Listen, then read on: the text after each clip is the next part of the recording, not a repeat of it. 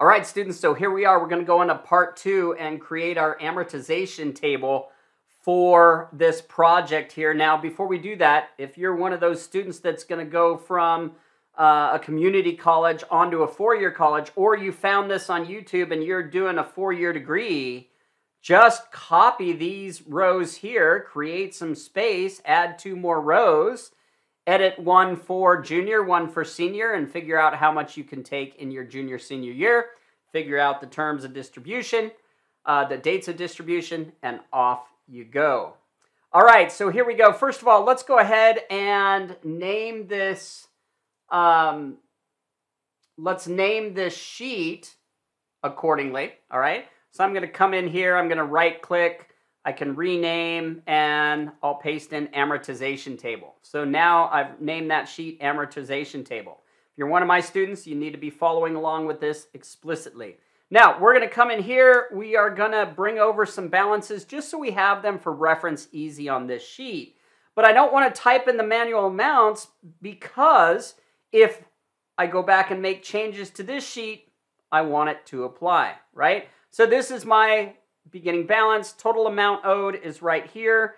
That is my beginning balance as I start to pay off my loan, is the total amount I owe today. Daily interest rate, if you remember, we calculated that, so we're going to go grab that.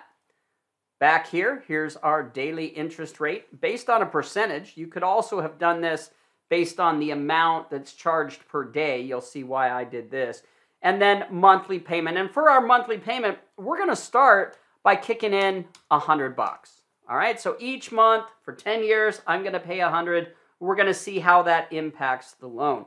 Now, our payment date, if you remember, we're going to graduate in 2024, and we're going to make an assumption that I'm going to start paying 1 month after I graduate. We're not going to wait that 6 months, right? Because interest is accruing even more and more if we're waiting, so we don't want to wait. Now, before we go any further, I want to point something out. If you're borrowing this money and you can pay any of it back while you're in school, do it. All right? As that movie says, you want to do it. Go ahead and do it.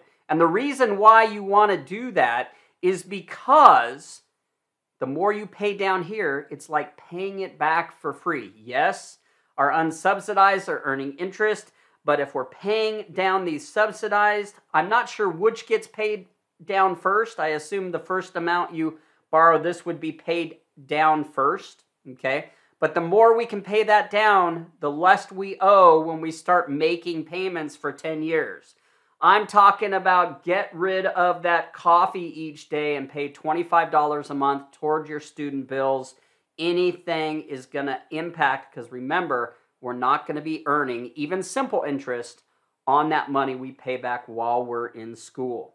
Okay, so now that we've done this, I'm going to go ahead and fill this down. I have a sequence or a series here, and what should happen is it should put the first date of each month through my 10 years, which is 120 payments, folks. 120 payments. Just be glad it's not a house. Some of you may remember that's 360. So anyway, there we go. Our beginning balance, this is going to equal this amount up here, okay? So that's my beginning balance. Now, we're going to have to do some absolute cell references here at some point. Here, our payment is always going to equal this, and watch what I'm going to do here. I'm going to make sure this doesn't iterate as I fill down. So I'm going to make it absolute. That way, when I fill this down, okay, it fills down that amount. It doesn't iterate to B5 and find nothing in B5, okay? Now, let me undo that real quick. Now, we need to calculate our interest. We're going to skip principal for a minute and calculate our interest. Well, and actually, I just noticed we want to move these down. Sorry, we want to move these down to payment 1, okay? We're going to calculate our interest. And the way we're going to do that is we're going to say that this is going to equal that formula days. And then if you remember, here I get a little hint. If this is confusing you, use the functions dialog box, okay? So end date. Well, the end date is going to be the day I make my payment, my interest is going to end accruing for this period, for this 1 month period. Then notice I need a comma, and then my start date. That's why I put the 7/1 date here, okay? Now, if I do this, I'm just going to show you that what we get is you're going to see dollar signs, and you're like, Eric, wait a minute, this is not dollar signs, this is days. But remember, we're going to add to this to calculate our interest, okay? So I'm going to bring up that formula again, and we're going to add to that. Well, we know the number of days. What are we going to add to that? Well, we're going to multiply, actually. We're going to multiply this by our daily interest rate, B3. And as I fill this down, I don't want this to iterate down, so I'm going to make that absolute as well. And then, finally, I'm going to multiply that by my beginning balance. So essentially, simple interest is going to accrue for this 30-day period, okay? Now, let me be clear. If you are an expert, please comment on this. If you can lead me someplace, if it's not accruing monthly. But we're going to make this assumption that it is accruing monthly, okay? It's not just accruing over the life of the loan divided by the number of months that we're paying it back. So here we go. At this point, what we've done is we've figured out our days.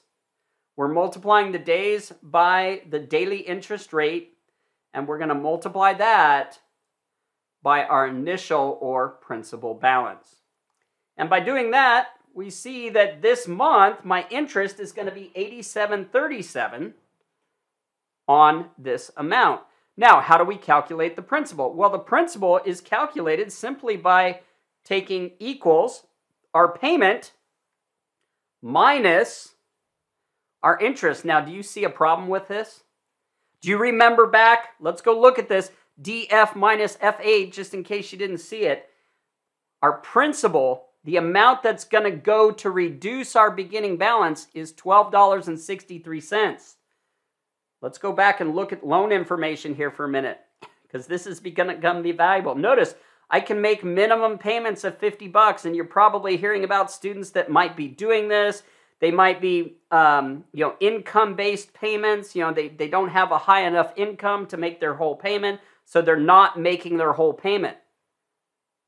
We're going to see this could end up in trouble. However, we are making our payment. We're not making the minimum. We're making a $100 payment.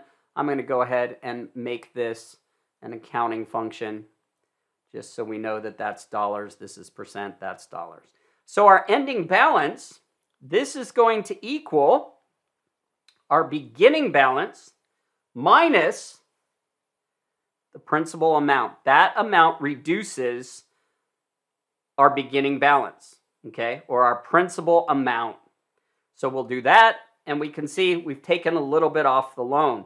That means that next month, my assumption that I'm making is that next month, our interest is going to be calculated on our new principal amount or our ending balance. So there's that, okay? Now from here, if I did this right, and we're going to see if I did, I should be able to fill this down and not get any errors. And I should see a reduction, a small reduction in interest because my beginning balance is reduced. And we do see that. Now at this point, I'm going to go ahead and fill this down a little bit to see what happens. If you notice, it's continuing to reduce. My principal is going up a little bit. Notice there's some variation in how many days, 30, 31, 28 here. That's why we're seeing a variance of there. And then what I'm going to do is just continue to fill that down. Now, as I fill that down in 3034, here's what you're going to notice. You're going to notice that it is going down. It is going down a little bit each month. Well, why is it going down so little? Well, because we have to, according to what I read, pay the interest before any is applied to principal. And so with just $100, we're not paying much in principal. So the principal is going down. We can see that this amount is going down, and thus, you mean after 10 years, if I'm only paying $100, Here's how much I owe. Now, here's where people are getting into trouble. They're only paying that $50 minimum. So watch what happens. I change this to 50, and because I have absolute value, my payments change. Now what you notice is my principal is actually, okay, an additional amount that's applied. Notice my beginning balance is going up because my payment is less than my interest. So this is an assumption I made that I'm not sure if it's 100% correct, is the fact that at this point, if I am not paying at least the interest, okay? So what you see here, folks, is you want to pay at least the interest, and then your principal is not affected, but at least you're paying the interest, right? But what that is we would pay the interest if we paid just the 87 at the end of 10 years. We're still going to owe 20 grand. We just saw that, right, with our 100. But here, this becomes an addition to my beginning balance, and I've made the assumption that interest is going to be, again, accrue for that month based on the beginning balance. This is where people are getting into trouble. Notice what happens. I've only paid my $50, and now instead of 20 grand, I owe $26,000. What's the moral of this story, people? At least pay the interest, okay? Now, let's see what happens if I can pay $200 a month on my loan for 10 years. Notice this goes to $200. Now look what happens to the principal. Now I'm paying down the principal at about $100, $115, to start, and notice the principal amount is going up as the balance, the interest accruing on the balance each month. The balance is going down, the interest is growing down, and it goes up. So let's see if at $200 we've paid this off. And the answer is no. We still owe $2,800. So maybe at this point I find the 28 and I pay it off, but maybe I want to figure out how much I need to pay in order to pay it off in 10 years. Now, because we don't have a simple compounding formula that we could apply a goal seek to here, okay, we're going to just do some basic logic and say, okay, let's see what happens. We want to look at our ending balance. So what I'm going to do is I'm going to just bring our ending balance up to here. I'm going to say that this cell, this G cell, equals our ending balance, and we want to figure out how to get that ending balance to 0. Okay, so this is our ending balance with $200 payments. Let's see what happens if we go to $250. $250 is too much. $225. $225 is too much. Let's try $220. Still too much. How about $215? Well, $215 gives me a positive. I still owe, so I know it's someplace in between. Let's split the difference again. $215 and 50 cents. $215 and 58 cents. Well, we're getting close, right? So let's try $215 and 80 cents. Well, we knew was $216. Oh, I'm going in the wrong direction. Sorry. Let's look at this again. So $215, $216. Let's try $220 again. Oops. Sorry, a little off late in the day. So it's definitely $215, $220, $218. 93. Ooh, we're getting close. 219. You know what? Let's just stop there. 219. If you wanted to go further, you could take 219 and 50 cents and see where you get. Looks like I'm paying too much. 218.75. We can get close. We can figure out the exact amount just by changing that monthly. All right? Not as easy to do a goal seek on this. I can do a quick formula that would give this, but it's past this class.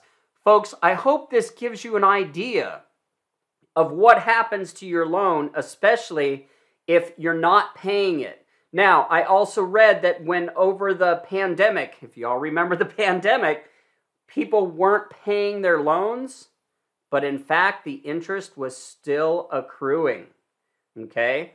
So if you weren't paying anything, your interest was still accruing on those loans, and we saw what happened. If we only paid $50, in 10 years, we owed $6 grand more. So imagine if we didn't pay anything on this loan, the interest gets added each month. Now again, let me rephrase, This may not be correct that it's added each month. It may be added on an annual basis, each day, etc. But you notice, if I went 10 years without paying on my loan, I am in serious trouble. This is how folks are getting way out on their loans. I hope this helps, folks.